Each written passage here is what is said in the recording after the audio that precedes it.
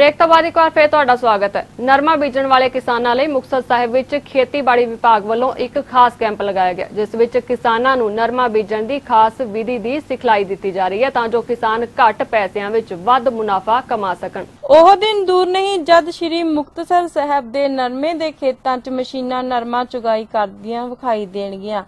पंजाब सरकार ने इस दिशा विच काम आरंभ कर दिता है। इसलिए जिले विच नवी तकनीक नाल नरमे दी बिजाई करवाई जा रही है। किसान इस नवी तकनीक विच विशेष रुचि दिखा रहे हैं। जिला खेतीबाड़ी अफसर ने दस्सिया है कि इस नवी तकनीक तहत नरमे दी संघनी खेती की जा रही है ਅਤੇ फसल ਦੀ ਉਚਾਈ ਇੱਕ ਖਾਸ ਹੱਦ ਤੋਂ ਵਧਣ ਨਹੀਂ ਦਿੱਤੀ ਜਾਂਦੀ ਤਾਂ ਜੋ ਮਸ਼ੀਨਾਂ ਆਸਾਨੀ ਨਾਲ ਨਰਮੇ ਦੀ ਚੁਗਾਈ ਕਰ ਸਕਣ। ਸੰਘਣੀ खेती ਕਾਰਨ प्रति एकड़ ਬੂਟਿਆਂ ਦੀ ਗਿਣਤੀ ਜ਼ਿਆਦਾ ਹੁੰਦੀ ਹੈ, ਜਿਸ ਕਾਰਨ ਉਤਪਾਦਨ ਵਿੱਚ ਵੀ 25% ਤੱਕ ਝਾੜ ਵਧਦਾ ਹੈ, ਜਦ ਨਰਮੇ ਦੀ ਚੁਗਾਈ ਲਈ ਲੇਬਰ ਦੀ ਵੱਡੀ ਸਮੱਸਿਆ ਰਹਿੰਦੀ ਹੈ। ਖੇਤੀਬਾੜੀ ਅਫਸਰ ਨੇ ਦੱਸਿਆ ਹੈ ਕਿ ਨਵੀਂ ਤਕਨੀਕ ਨਾਲ ਨਰਮੇ ਦੀ ਬਿਜਾਈ ਲਈ नोमैंटिंग प्लांट नां दी मशीन नाल बिजाई की जाती है। इस तहत प्रति एकड़ 7 पैकेट बीज दे पाए जाते हैं। विभाग वालों अजिहे किसानां नूं 4000 रुपए प्रति एकड़ दे खेती इनपुट ਅਤੇ सबसिडी दी जाती है। इस तो इलावा नरमे का कद एक तय हद तक रखने ਲਈ भी दवाई एक कंपनी वालों मुफ्त किसानां नूं मुहैया करवाई जा रही है। गिद्दड़वाहा तो सोनी ढल्ले की रिपोर्ट। ਅੱਜ ਅਸੀਂ ਸਾਡਾ ਇਹ ਜਿਹੜਾ ਮੇਨ ਟੂਰ ਚੱਲਿਆ ਹੋਇਆ, ਮੈਂ ਪੰਜਾਬ ਸਰਕਾਰ ਤੋਂ ਐਜ਼ ਏ ਡਾਇਰੈਕਟਰ ਮੈਨੂੰ ਉੱਥੋਂ ਚੰਡੀਗੜ੍ਹ ਤੋਂ ਭੇਜਿਆ ਗਿਆ। ਮਾਨਯੋਗ ਜਿਹੜੇ ਸਾਡੇ ਵਧੀਕ ਮੁੱਖ ਸਕੱਤਰ ਸੀਗੇ ਉਹਨਾਂ ਨੇ ਮੇਰੀ ਡਿਊਟੀ ਲਗਾਈ ਹੈ ਵੀ ਜੋ ਕਾਟਨ ਦਾ ਮੇਨ ਉਹ ਚੱਲ ਰਿਹਾ ਹੈ, ਚਾਹੇ ਉਹ ਜਿਹੜੀ ਉਹਦੀ ਸੋਇੰਗ ਚੱਲ ਰਹੀ ਹੈ, ਬੀਜ ਦਾ ਪ੍ਰਬੰਧ ਹੈ, ਪਾਣੀ ਦਾ ਪ੍ਰਬੰਧ ਹੈ, ਬਿਜਲੀ ਦਾ ਜਾਂ ਹੋਰ ਜਿੰਨੇ ਵੀ ਇਨਪੁਟਸ ਨੇ ਉਹਨਾਂ ਦੀ ਸਾਰੀ ਸਪਲਾਈ ਦੇਖਣ ਦੇ ਲਈ ਮੈਨੂੰ ਇੱਥੇ ਭੇਜਿਆ ਗਿਆ ਸੀਗਾ। ਤੇ ਮੈਂ ਕੱਲ ਤੋਂ ਅਸੀਂ ਇਸ ਟੂਰ ਤੇ ਆ। ਪਹਿਲਾਂ ਅਸੀਂ ਸੰਗਰੂਰ ਗਏ, ਉਹ ਤੋਂ ਬਾਅਦ ਅਸੀਂ ਬਠਿੰਡਾ, ਮਾਨਸਾ ਤੇ ਅੱਜ ਅਬੋਹਰ ਤੋਂ ਬਾਅਦ ਅਸੀਂ ਮੁਕਤਸਰ ਦੇ ਵਿੱਚ ਅੱਜ ਹੁਣ ਅਸੀਂ ਚੌਧਰੀ ਅਮਰ ਕੁਮਾਰ ਦੇ ਅਸੀਂ ਫਾਰਮ ਤੇ ਖੜੇ ਆ ਜੋ ਕੋਈ ਮਲੋਟ ਦੇ ਵਿੱਚ ਹੈ। ਤੇ ਉਹਦੇ ਵਿੱਚ ਅਸੀਂ ਦੇਖ ਰਹੇ ਹਾਂ ਵੀ ਜਿਹੜੀ ਕਪਾਹ ਦੀ ਬਿਜਾਈ ਹੈ ਤੇ ਉਹਨਾਂ ਨਾਲ ਅਸੀਂ ਗੱਲਬਾਤ ਕੀਤੀ ਹੈ ਤੇ ਉਹ ਸਾਡੀ ਬਿਲਕੁਲ ਟਾਈਮ ਤੇ ਜਿਹੜੀ ਅਸੀਂ ਬਿਜਾਈ ਦੇ ਵਿੱਚ ਆ ਰਹੇ ਹਾਂ। ਤੇ ਹੁਣ ਮੈਨੂੰ ਇਹ ਦੱਸ ਰਹੇ ਸੀਗੇ ਵੀ ਜਿਹੜਾ ਇਹ ਨੋਮੈਟਿਕ ਪਲਾਂਟਰ ਦੇ ਨਾਲ ਚਾਹੇ ਇਹਨਾਂ ਕੋਲ 250 ਏਕੜ ਜ਼ਮੀਨ ਹੈਗੀ ਹੈ। ਤੇ ਗੱਲ ਕਰਦੇ ਹਾਂ ਪਟਿਆਲਾ ਦੀ, ਜਿੱਥੇ ਇਨਸਾਨੀਅਤ ਦੀ ਤਾਜ਼ਾ ਮਿਸਾਲ ਸਾਹਮਣੇ ਆਈ ਹੈ। ਇੱਥੇ ਸ਼ਹਿਰ ਵਾਸੀਆਂ ਵੱਲੋਂ ਇੱਕ ਕਤੂਰੇ ਨੂੰ ਡੂੰਘੇ ਟੋਏ ਵਿੱਚੋਂ ਬਾਹਰ ਕੱਢਣ ਲਈ ਲੋਕਾਂ ਨੇ 16 ਘੰਟੇ मशक्कत की है। इस पूरी खबर विच देखदे हां इस रिपोर्ट विच। इंसान जिन्ना मर्जी खुदगर्ज हो जावे पर इस दुनिया ते इंसानियत नाल भरपूर लोग भी रहंदी दुनिया तक मिलदे रहणगे। इंसानियत दी ताजा मिसाल सामने आई है पटियाला तो, जिथे एक कतूरे नूं डूंगे टोए तो बाहर कड्ढण लई लोकां ने 16 घंटे मशक्कत कीती। यह वाकिया पटियाला दे सरहदी गेट नगर निगम दा है, जिथे नगर निगम वालों पानी दा ट्यूबवेल लगाउंदे समय बोरवैल कीता गया पर टकिया ना होने कारण नेड़े खेड रहा एक कतूरा उस 50 फुट डूंगे खूह विच जा डिग्गिया। कतूरे दीयां चीकां सुन के नेड़े बने पार्क विच टहल रहे लोकां ने इस दी जानकारी पशुआं दी रखिया करन वाली समाज सेवी संस्था नूं दित्ती, जिस तो बाद कतूरे नूं खूह विचों कड्ढण लई राहत कारज शुरू कीते गए। सूचना मिलदे ही प्रशासन भी अपनी तैयारी नाल उत्थे पहुंच गया। कतूरे नूं खूह विचों बाहर कड्ढण दा काम घंटियां बद्धी चलदा रहा।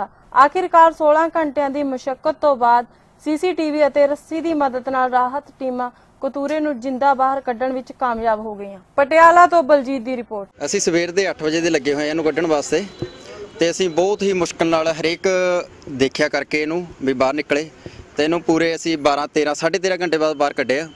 ਤੇ ਨਾਲ ਐਨਜੀਓ ਸਾਡੇ ਨਾਲ ਸੀਗੇ, ਗਊ ਸੇਵਾ ਸਮਿਤੀ ਤੇ ਹੀਲਿੰਗ ਹੈਂਡ ਸਾਡੇ ਨਾਲ ਇਹਨਾਂ ਨੇ ਸੇਵਾ ਕੀਤੀ ਤੇ ਗ੍ਰੀਨ ਐਸ ਦੇ ਮੈਂਬਰ ਸਾਡੇ ਨਾਲ ਸੀਗੇ ਤੇ ਬੜੀ ਹੀ ਮੁਸ਼ਕਲ ਨਾਲ ਇਹਨੂੰ ਬਾਹਰ ਕੱਢਿਆ ਗਿਆ ਤੇ ਸਹੀ ਸਲਾਮਤ ਸਾਡੇ ਤੁਹਾਡੇ ਸਾਹਮਣੇ ਇਹ ਤੇ ਬਾਕੀ ਪ੍ਰਮਾਤਮਾ ਦੀ ਕਿਰਪਾ ਇਹ ਤੇ ਤੁਹਾਡੇ ਸਾਹਮਣੇ ਬਿਲਕੁਲ ਜੀ। ਤੇ ਗੱਲ ਕਰਦੇ ਆ ਬਰਨਾਲਾ ਦੀ, ਜਿੱਥੇ ਹੋਣਹਾਰ ਵਿਦਿਆਰਥੀਆਂ ਨੂੰ ਉਤਸ਼ਾਹਿਤ ਕਰਨ ਲਈ ਇੱਕ ਪ੍ਰੀਖਿਆ ਕਰਵਾਈ ਗਈ, ਜਿਸ ਵਿੱਚ ਕਈ ਸਕੂਲਾਂ ਦੇ ਵਿਦਿਆਰਥੀਆਂ ਨੇ ਹਿੱਸਾ ਲਿਆ। ਜਿਸ ਸੰਸਥਾ ਵੱਲੋਂ ਇਹ ਪ੍ਰੀਖਿਆ ਲਈ ਗਈ ਉਸ ਦਾ ਕਹਿਣਾ ਸੀ ਕਿ ਇਸ ਪ੍ਰੀਖਿਆ ਵਿੱਚ ਜਿਹੜੇ ਵਿਦਿਆਰਥੀ ਪਾਸ ਹੋਣਗੇ ਉਹਨਾਂ ਨੂੰ ਸੰਸਥਾ ਵੱਲੋਂ ਵਜ਼ੀਫੇ ਦਿੱਤੇ ਜਾਣਗੇ ਅਤੇ ਉਹਨਾਂ ਦੀ ਪੜ੍ਹਾਈ ਦਾ ਖਰਚਾ ਸੰਸਥਾ ਕਰੇਗੀ। ਮੈਨੂੰ ਤਾਂ ਬੇहद ਖੁਸ਼ੀ ਹੈ, ਮੈਨੂੰ ਇੱਥੇ ਮੁੱਖ ਬੁਲਾਰੇ ਵਜੋਂ ਵੀ ਇਹਨਾਂ ਨੇ ਬੁਲਾਇਆ और मेरा मैं सूबा प्रधान होने करके भी बड़ा मान महसूस करदा। बरनाला जिला पिछले 26 साल तो लगभग ये सारा प्रोग्राम करवा रहा और पंजाब च विलखण जिहड़ा हैगा प्रोग्राम है। ਤੇ ਜਿਸ ਢੰਗ ਦੇ ਨਾਲ ਬੱਚਿਆਂ ਨੂੰ ਉਤਸ਼ਾਹਿਤ ਕੀਤਾ ਜਾ ਰਿਹਾ ਹੈ ਇੱਥੇ ਜਿਹੜਾ ਹੈਗਾ ਇਹ ਸਮਾਜ ਦੇ ਵਿੱਚ ਬਹੁਤ ਘੱਟ ਜਿਹੜਾ ਹੈਗਾ ਇਸ ਢੰਗ ਦੇ ਨਾਲ ਜਥੇਬੰਦੀਆਂ ਵੱਲੋਂ ਕੀਤਾ ਜਾਂਦਾ। ਇਹ ਸਾਡੀ ਪੰਜਾਬ ਦੀ ਇੱਕੋ ਇੱਕ ਜਥੇਬੰਦੀ ਹੈ ਜਿਹੜੀ ਸੰਗਰੂਰ ਜ਼ਿਲ੍ਹੇ ਦੇ ਵਿੱਚ, ਬਰਨਾਲੇ ਜ਼ਿਲ੍ਹੇ ਦੇ ਵਿੱਚ ਜਿਹੜਾ ਹੈਗਾ ਇਹੋ ਜਿਹੇ ਪ੍ਰੋਗਰਾਮ ਜਿਹੜਾ ਕਰਵਾਉਂਦੀ ਹੈ ਤੇ ਬੱਚਿਆਂ ਨੂੰ ਸੁਚੱਜੀ ਨਕਲ ਰਹਿਤ ਜਿਹੜਾ ਹੈਗਾ ਸਾਫ਼ ਸੁਥਰੀ ਆਪਣੇ ਮਿਹਨਤ ਦੇ ਨਾਲ ਜਿਹੜਾ ਹੈਗਾ ਕੰਮ ਕਰਨ ਦੀ ਪ੍ਰੇਰਨਾ ਮਤਲਬ ਜਿਹੜਾ ਤਾਂ ਮੈਂ ਇਹੀ ਦੱਸਣਾ ਚਾਹੂੰਗਾ ਕਿ ਅਸੀਂ 5ਵੀਂ 8ਵੀਂ ਤੇ 10ਵੀਂ ਤਿੰਨੇ ਬੋਰਡ ਦੀਆਂ ਜਮਾਤਾਂ ਨੇ ਇਹਨਾਂ ਦੀ ਪ੍ਰੀਖਿਆ ਕਰਵਾਉਂਦੇ ਆ।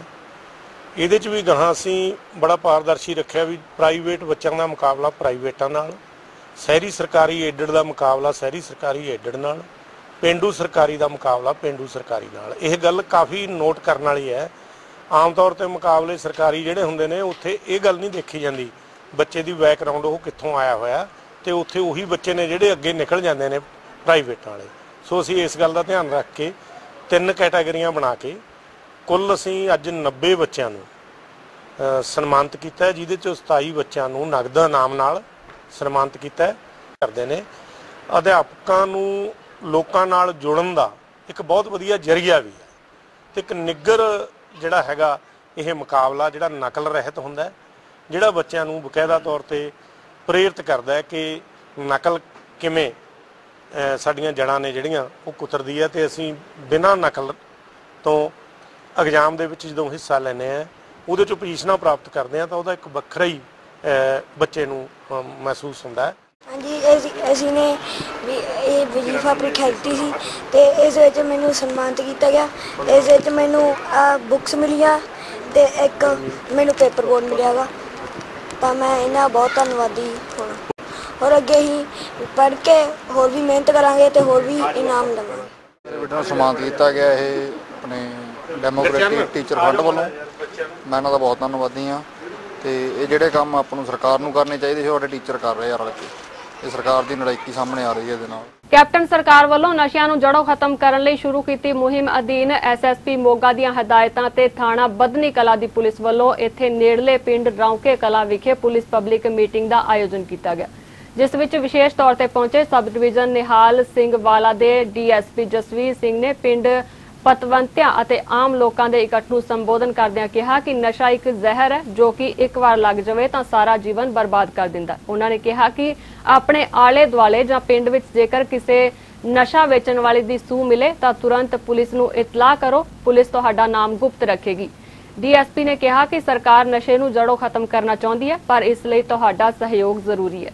ਸਾਡੇ ਵੱਲੋਂ ਚਲਾਈ ਗਈ ਨਸ਼ਾ ਛੁਡਾਊ ਮੁਹਿੰਮ ਤਹਿਤ ਪੰਜਾਬ ਸਰਕਾਰ ਵੱਲੋਂ ਮਿਲੀਆਂ ਹਦਾਇਤਾਂ ਅਸੀਂ ਘਰ ਘਰ ਜਾਗਰੂਕ ਕਰਨਾ ਨਸ਼ਾ ਚੀਜ਼ ਕੀ ਹੈ, ਨਸ਼ੇ ਦੇ ਜਿਹੜੇ ਮਤਲਬ ਜਿੰਨੇ ਵੀ ਨੁਕਸਾਨ ਹੋ ਰਹੇ ਉਹ ਸਾਰੇ ਬਾਰੇ ਜਾਗਰੂਕ ਕਰਾ ਰਹੇ। ਨਸ਼ਾ ਜਿਹੜਾ ਛੁਡਾਊ ਮੁਹਿੰਮ ਤਹਿਤ ਅਸੀਂ ਵੱਧ ਤੋਂ ਵੱਧ ਘਰ ਘਰ ਸੰਦੇਸ਼ ਪਹੁੰਚਾ ਕੇ ਨਸ਼ੇ ਦਾ ਖਾਤਮਾ ਕਰਨਾ। ਡੀਐਸਪੀ ਨਿਹਾਲ ਸਿੰਘ ਵਾਲਾ 10 ਦਿਨ ਹੋਏ ਜੁਆਇਨ ਕੀਤੇ ਨੂੰ, ਜਿੰਦੇ 'ਚ ਮੈਂ 4 ਮੀਟਿੰਗਸ ਲੈ ਚੁੱਕਿਆ ਤੇ ਇਸ ਤਰ੍ਹਾਂ ਅਸੀਂ ਹਰ ਹਫ਼ਤੇ 2-2 3-3 ਮੀਟਿੰਗਸ ਲੈ ਰਹੇ ਹਾਂ। ਅੱਜ ਜੀ ਪੰਜਾਬ ਸਰਕਾਰ ਦੀਆਂ ਹਦਾਇਤਾਂ ਮੁਤਾਬਕ, ਕਿਉਂਕਿ ਪੰਜਾਬ ਦੇ ਵਿੱਚ ਪਿਛਲੇ ਸਮੇਂ ਦੇ ਵਿੱਚ ਜਿਹੜਾ ਚਿੱਟੇ ਦਾ ਨਸ਼ਾ ਸੀ ਪੰਜਾਬ ਦੇ ਵਿੱਚ ਘਰ ਕਰ ਚੁੱਕਾ ਸੀ ਤੇ ਪੰਜਾਬ ਦੀ ਨੌਜਵਾਨੀ ਨਸ਼ੇ ਵੱਲ ਵੱਧ ਰਹੀ ਸੀ। ਇਸ ਕਰਕੇ ਪੰਜਾਬ ਸਰਕਾਰ ਨੇ ਤਹੀਆ ਕੀਤਾ ਸੀ ਮਹਾਰਾਜਾ ਕੈਪਟਨ ਅਮਰਿੰਦਰ ਸਿੰਘ ਨੇ ਕਿ ਪੰਜਾਬ 'ਚੋਂ ਨਸ਼ਾ ਖਤਮ ਕੀਤਾ ਜਾਊ। ਉਹਦੇ ਸੰਬੰਧ ਦੇ ਵਿੱਚ ਅੱਜ ਡੀਐਸਪੀ ਨਿਹਾਲ ਸਿੰਘ ਵਾਲਾ ਸਰਦਾਰ ਜਸਵੀਰ ਸਿੰਘ ਦੀ ਅਗਵਾਈ ਦੇ ਵਿੱਚ ਮੇਰੇ ਨਗਰ ਪਿੰਡ ਰੌਂਕੇ ਕਲਾਂ ਵਿਖੇ ਸੈਮੀਨਾਰ ਲਾਇਆ ਗਿਆ, ਜਿਹਦੇ ਵਿੱਚ ਆਮ ਲੋਕ ਇਕੱਠੇ ਹੋਏ ਤੇ ਪੁਲਿਸ ਪਬਲਿਕ ਮੀਟਿੰਗ ਕੀਤੀ ਗਈ ਤੇ ਨਸ਼ੇ ਬਾਰੇ ਦੱਸਿਆ ਗਿਆ। ਪੰਜਾਬ ਸਰਕਾਰ ਦੀਆਂ ਹਦਾਇਤਾਂ ਮੁਤਾਬਿਕ ਹੁਣ ਪਠਾਨਕੋਟ ਵਿੱਚ ਵੀ ਸਾਡੀ ਰਸੋਈ ਦੀ ਸ਼ੁਰੂਆਤ ਹੋਣ ਜਾ ਰਹੀ ਹੈ, ਜਿਸ ਨੂੰ ਲੈ ਕੇ ਡਿਪਟੀ ਕਮਿਸ਼ਨਰ ਨੇ ਵੱਖ-ਵੱਖ ਸਮਾਜ ਸੇਵੀ ਸੰਸਥਾਵਾਂ ਦੇ ਆਗੂਆਂ ਨਾਲ ਮੁਲਾਕਾਤ ਕੀਤੀ ਤੇ ਸਾਡੀ ਰਸੋਈ ਨੂੰ ਸ਼ੁਰੂ ਕਰਨ ਲਈ ਰਣਨੀਤੀ ਬਣਾਈ। ਇਸ ਮੌਕੇ ਡਿਪਟੀ ਕਮਿਸ਼ਨਰ ਨੇ ਦੱਸਿਆ ਕਿ ਸਾਡੀ ਰਸੋਈ ਸਥਾਪਿਤ ਕਰਨ ਦਾ ਮੁੱਖ ਉਦੇਸ਼ ਇਹ ਹੈ ਕਿ ਕੋਈ ਵੀ ਲੋੜਵੰਦ ਭੁੱਖਾ ਨਾ ਰਹੇ ਅਤੇ ਇਸ ਦੀ ਲਾਗਤ ਇੰਨੀ ਘੱਟ ਰੱਖੀ ਜਾਵੇਗੀ ਕਿ ਹਰ ਕੋਈ ਇਹ ਰਕਮ खाने ਲਈ खर्च कर सके ते भर पेट खाना खा सके। गवर्नमेंट की जो मैनिफेस्टो है उसमें सस्ती रसोई का एक एजेंडा था, जिसके हिसाब से डिफरेंट डिस्ट्रिक्ट्स ने अपना शुरू किया है। पठानकोट में भी इस चीज़ को इनिशियल स्टेज पे हमने डिस्कशन किया है आज एनजीओज़ के साथ में और सिविल हॉस्पिटल के टीम के साथ में।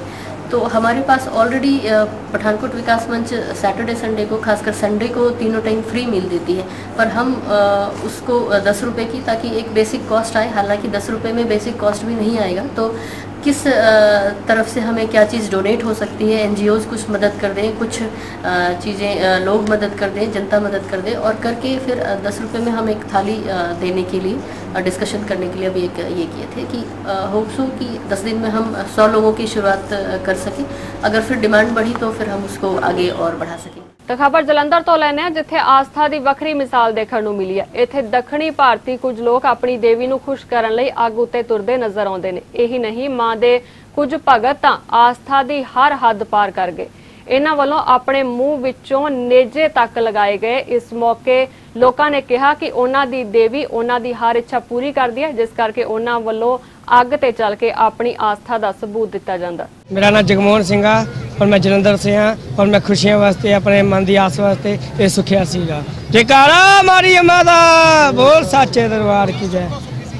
खुशियां वास्ते, घर की खुशियां वास्ते सुखना सी, मन की इच्छा पूरी सी कि महारानी अपने एक मैंने मौका देवे, बस इसलिए मैंने आकर।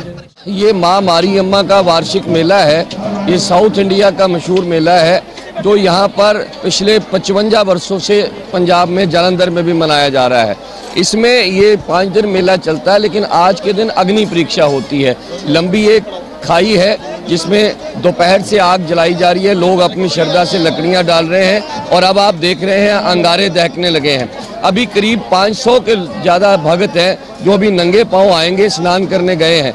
आके इस आग की खाई में से निकलेंगे, अंगारों पर चलते हुए माँ के चरणों में जाके आशीर्वाद लेंगे। ये वो लोग हैं जिन्होंने कोई ना कोई मनोकामना पहले अपने मन में धारी थी कि ये पूरी हो जाए तो हम अग्नि परीक्षा देंगे, या कुछ वो लोग हैं जो आज जा रहे हैं कि माँ हमारी मनोकामना पूरी करना। तो पहले ये केवल साउथ इंडियन लोग आते थे, लेकिन अब पंजाबी लोग भी, सिख, हिंदू, मुस्लिम भी, यहाँ तक के किन्नर भी, छोटे छोटे बच्चे, बूढ़े भी, सब लोग नंगे पाँव यहाँ से चलते हैं। अभी थोड़ी देर में चलेंगे और महामाई का पूरा आशीर्वाद जो है वो लोगों को मिलता है। आज जलंधर विखे मरियम्मा मंदिर दे विच एक बहुत बड़ा सम्मेलन हो रहा है और जिस विच बहुत सारे सैकड़े श्रद्धालु अग्नि दे विचों लंघ के अग्नि परीक्षा दे रहे हैं। और मैं समझदा कि ये माँ का आशीर्वाद है कि जेड़े इन्नी गर्म जी अग्नि है उस दे विचों जेड़े श्रद्धालु जाते, इसका मतलब उन्होंने माँ का बड़ा आशीर्वाद है।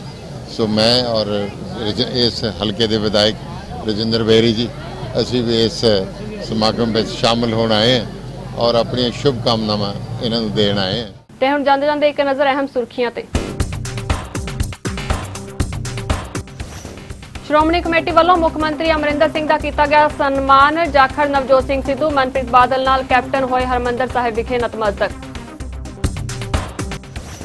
आम आदमी पार्टी के लीडर ते अन्नेवाह फायरिंग, गोलीबारी विच वाल-वाल बचे गुरप्रताप सिंह खुशहालपुर। नहीं रुक रही गैंगवार, चंडीगढ़ विच अणपछाते व्यक्तियों ने गोलियां चला के कीता अमित दा शरेआम कतल। जीरा विच गुरबाणी की बेअदबी की घटना नूं पुलिस ने सुलझाया। मानसिक तौर पर परेशान व्यक्ति की अणगहली करके पिंड मल्लावाला विच वापरी सी घटना। इस बुलेटिन में फिलहाल इन्ना ही। नवीं खबरों के नाल फिर हाजिर होवांगे, तद तक लिए तुसीं बने रहो वन पंजाबी दे नाल। धन्नवाद।